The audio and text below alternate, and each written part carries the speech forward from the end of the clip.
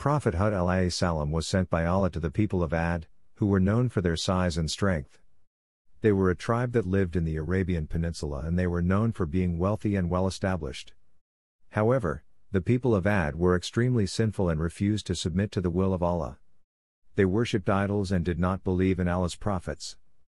Prophet Hud tried to warn them about the consequences of their actions and encouraged them to change their ways before it was too late.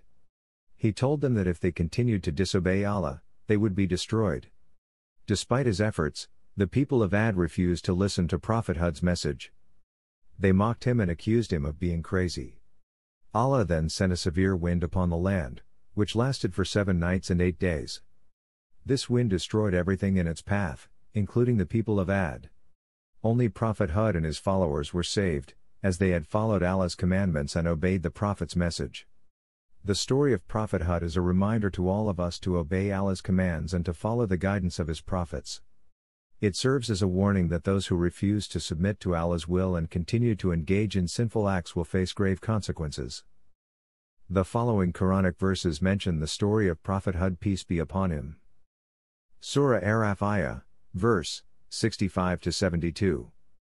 And to Ad, their brother Hud, he said, O my people, worship God, you have no God other than him. Will you not take heed? The elite of his people who disbelieved said, We see foolishness in you, and we think that you are a liar. He said, O my people, there is no foolishness in me, but I am a messenger from the Lord of the worlds. I convey to you the messages of my Lord, and I am a trustworthy advisor to you. Are you surprised that a reminder has come to you from your Lord, through a man from among you, to warn you? Remember how he made you successors after the people of Noah, and increased you greatly in stature. And remember God's blessings, so that you may prosper. They said, Did you come to us to make us worship God alone, and abandon what our ancestors used to worship? Then bring us what you threaten us with, if you are truthful. He said, Condemnation and wrath have befallen you from your Lord. Are you arguing with me over names, which you and your ancestors invented, for which God sent down no authority? Just wait, I am waiting with you. So we saved him and those with him, by mercy from us, and we cut off the roots of those who rejected our revelations and were not believers. Surah Hud Ayah, verse 50-60.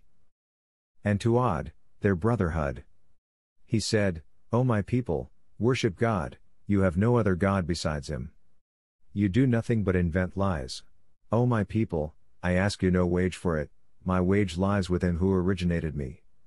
Do you not understand? O my people, ask forgiveness from your Lord, and repent to him. He will release the sky pouring down upon you, and will add strength to your strength. And do not turn away and be wicked. They said, O Hud, you did not bring us any evidence, and we are not about to abandon our gods at your word, and we are not believers in you. We only say that some of our gods have possessed you with evil. He said, I call God to witness, and you to witness, that I am innocent of what you associate. Besides him. So scheme against me, all of you, and do not hesitate. I have placed my trust in God, my Lord and your Lord. There is not a creature but he holds it by the forelock. My Lord is on a straight path. If you turn away, I have conveyed to you what I was sent to you with, and my Lord will replace you with another people, and you will not cause him any harm. My Lord is guardian over all things. And when our decree came, we saved Hud and those who believed with him, via mercy from us, and we delivered them from a harsh punishment. That was odd, they denied the signs of their Lord, and defied his messengers, and followed the lead of every stubborn tyrant. And they were pursued by a curse in this world, and on the day of resurrection. Indeed, Ad blasphemed against their Lord, so away with Ad, the people of Hud.